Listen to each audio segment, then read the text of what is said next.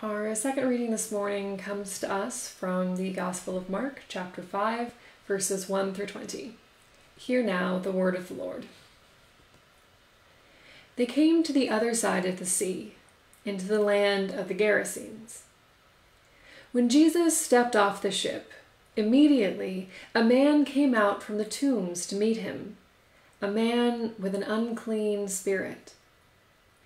He had been making his home among the tombs, and no one could bind him, not even with chains. Many times men had tried to bind him in shackles and chains, but he had broken all, and no man could restrain them. Every night and every day he was in the mountains and would cry out and cut himself with stones.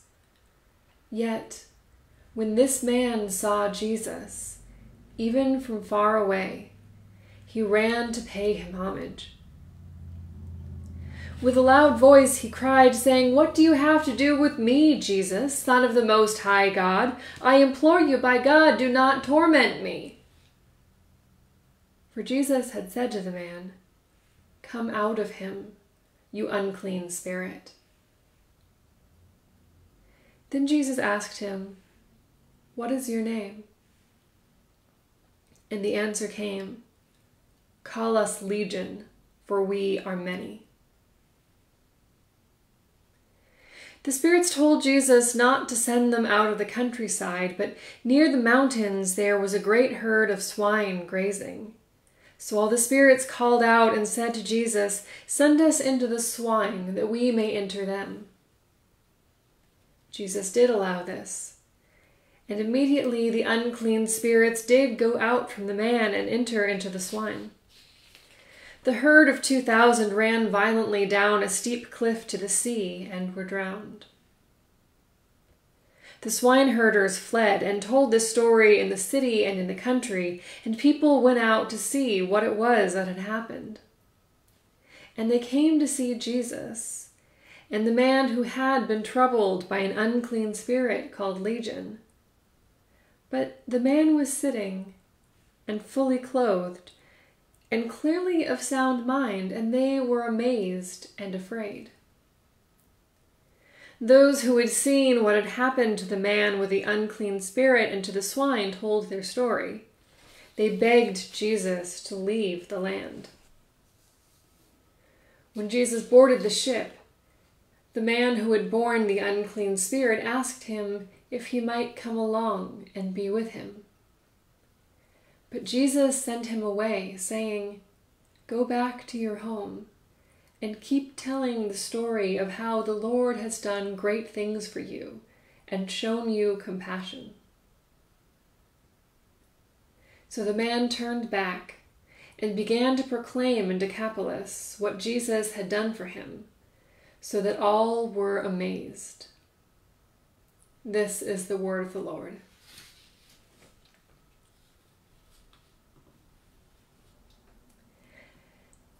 This isn't exactly one of the most popular gospel stories. Our worship series for the summer, Unraveled, has been looking at stories in the Bible about times when people's lives fell apart and they turned to God.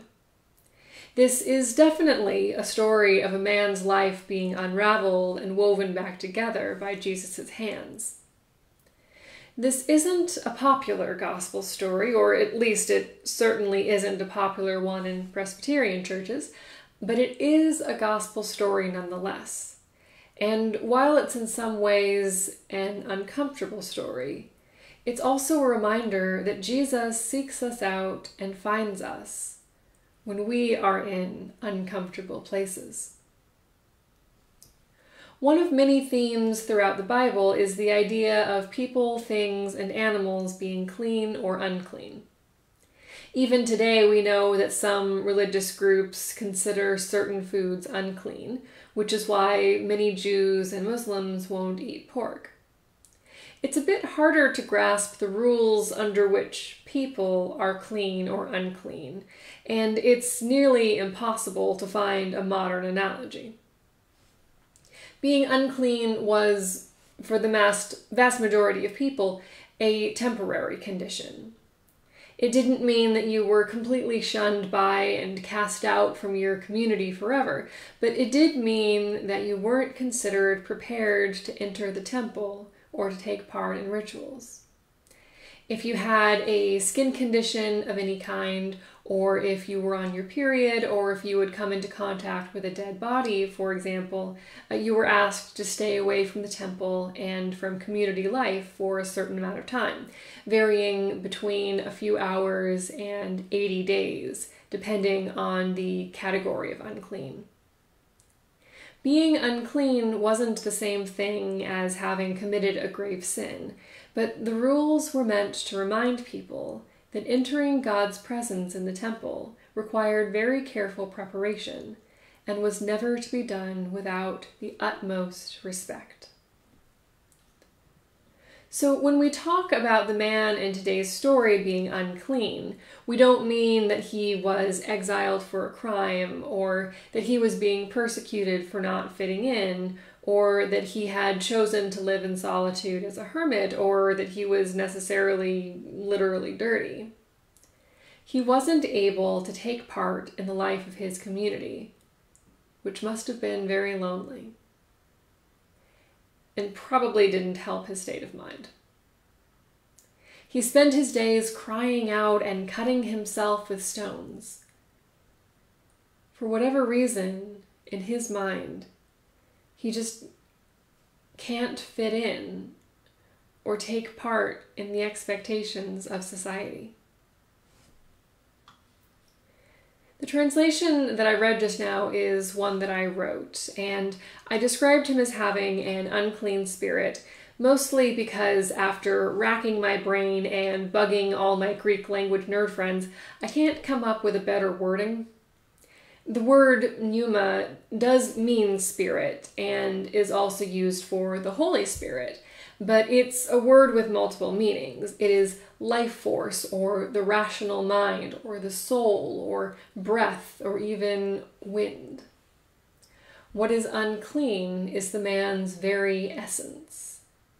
He feels broken, and that makes him weep and wail and hurt himself. It's hard to talk about things that we can't see or even really imagine. Aside from the injuries he had caused to himself, we're not told that he looked visibly unclean.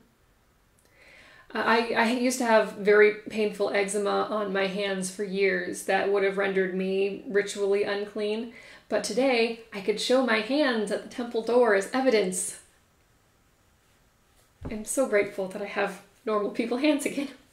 But without an MRI, you can't very well show someone your brain. And yet Jesus, who sees all things, can see the man's mind and recognizes that the man needs to be healed. Whether the man suffered from an invisible disability, or from mental illness, or from a neurological condition, or whatever else, Jesus looked past his loneliness and his tears and his erratic behavior and saw him as nothing less than exactly what he was, a beloved child of God. The man looks at Jesus, even from far away, and sees him for who he is too. He runs towards Jesus, he bows before him, he names him as being the Son of God. But in the same breath, he begs to be left alone. On the one hand, he wants to be healed, but on the other hand, he resists it. Because sometimes the numbness of depression is easier to live with than the heavy weight of the world around us. Sometimes it's easier to lock ourselves away than to face the judgment of others. Sometimes the very concept of change is too terrifying to even acknowledge. Sometimes the whole world falls away, and all that you are left with is your fear, or your grief, or your anger, or your doubt, and it feels impossible to imagine that there could ever be anything better, no matter how desperately you wish and hope that there might be. But there is something better. Jesus mends the man's broken heart, his unraveled mind, the crack in his soul. And suddenly there he is, sitting and talking with Jesus, opening himself up to someone and being treated as a person for the first time in quite a while. I don't believe in demonic possession.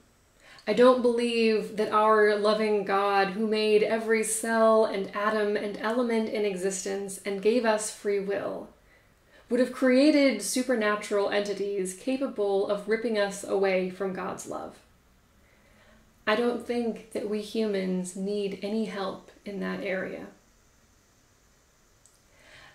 Sometimes we find ourselves in uncomfortable places, whether that's by circumstance of birth, or by genetic lottery, or by a chemical imbalance, or by our own choices, or by the actions of others, or because there's a pandemic going on and we are all living in the heavy loneliness of isolation. That isn't evil. That's just the world we live in. But wherever we are, Jesus will seek us out and find us there. In some ways, it feels a little disingenuous to lift up the stories of Jesus' healing miracles during a pandemic, with over 800,000 deaths and some 23 million confirmed cases around the globe.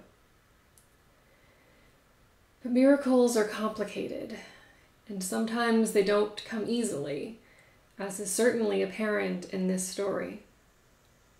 Even so, Jesus looks into our souls and sees who we are, no matter how the world sees us.